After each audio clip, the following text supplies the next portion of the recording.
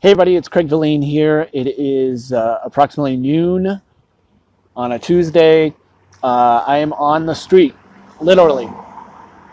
So if you hear noises going by, it is cars. It is helicopters flying overboard. It is the meter maid driving down the street.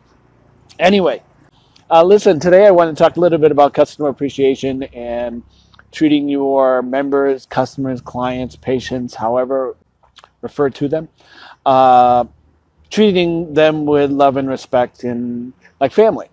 Um, the reason I shared this particular topic is tonight I am hosting a EMP reunion dinner with some of my core members from the group. Now, if you're not familiar with EMP, it's a monthly event that I held for almost 12 years in Pasadena. It was for entrepreneurs, business owners, professionals, salespeople in the Los Angeles area.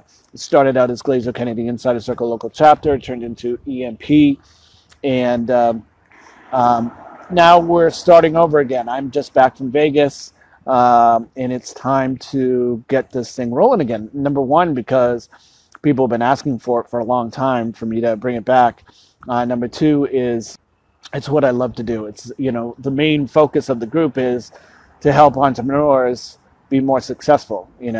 My friend Paul Little, who's the CEO of the Chamber, said when he got elected president of the Chamber was he wanted to help more businesses stay in business in Pasadena. That is kind of what my goal is. My goal is to help more businesses succeed massively in business. And sometimes it's just this much off. Sometimes it's, way off. I have used the metaphor of imagine you're trying to get from LA to San Francisco, but you take the car and you drive up the PCH. It's going to take you about almost 10 hours to get there, depending on traffic and weather. Or you could take the 101, that might take 7 hours. Take the 5, that might take 5 hours. Or you could take a plane from Burbank Airport or LAX, and that will take you an hour. I'm the plane. I'm the airport trying to get you to San Francisco in the fastest time possible. Your goal. Loud cars going by, I apologize. But the point is, the group is got core members, that are eager to get going and get feedback and start enhancing their lives, reconnect with me and reconnect with each other. And, it's a community of sorts. It's kind of like a family. So we're getting together to kind of reminisce. And, one of my reasons for it is to just bond again with these great people. We have people who are attending tonight who have been with me since my third meeting back in January 2008. And they're successful. They're very successful. We have people who have been for 5 years, 7 years, 10 years, 12 years. And they're in advanced areas of success in their life. It just depends what business they're in, but they have some levels of success. And then there's people who just like to belong. My teacher and mentor, Bill Glazer, said people belong to these groups for one or more of three reasons. Number one, they need help, so they're there to actually get help. Number two, they want to belong. They want to be around other people like them, who think like them, who have ambition like them. And number three, they want to show off. Here's what I've done. Here's what I'm doing right now. And one of those reasons for doing that is because they don't get a lot of recognition in their life. In fact, Bill Glazer said the successful entrepreneur is one of the loneliest people on earth because nobody really understands us except for other entrepreneurs. So this group, again, and the reason that I'm bringing back together tonight is to reconnect. And let's start this core group and get it going again on a monthly basis so that we can help each other be successful and just support each other in our personal lives and our business lives. So what do you do to connect with your customers, with your patients, your clients?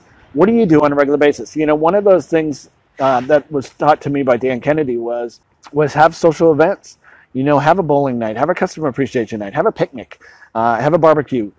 Do things on occasion that bring everybody together. So it's not just business oriented. It's showing your appreciation in this bonding in this community. Because what happens is, strangely enough, people feel like they're part of a family. And very rarely are people just going to leave for another brand or another product because a price is lower or because someone can sell them if they belong to a family.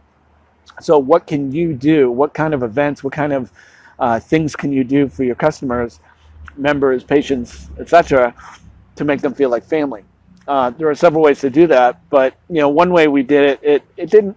It was good for a while, but we did something called Drink and Grow Rich, and it was let's get together and socialize over a beer, over a couple beers, and it worked well for a while until we had one drunken fool drinking other people's beers and then get obnoxious at the end of the evening and is no longer welcome anymore.